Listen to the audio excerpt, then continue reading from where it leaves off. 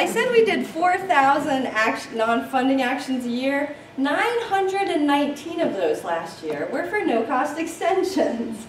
So this is probably our most popular post-award request. Yeah, I just couldn't pull that grant off in 3 years. I need 4. That's fine.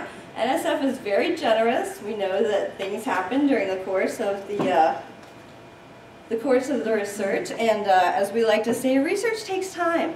It's not a sprint, it's a marathon. So you often need a no-cost extension. So just a few reminders. If you're trying to push the button on an award that has $0, it's not going to let you do it. They can be extended just to use up remaining funds. Remember our 4 favorite words? Wow. Grantee approved. We let you try it once on most of our grants, not our cooperative agreements and some of our other grants, but on most of them, we let you do it yourself. It's the self-serve version of the no-cost extension. The second one, though, is the full-service no-cost extension, which is 45 days prior to the end date. And you can submit them late, but you will need to explain why.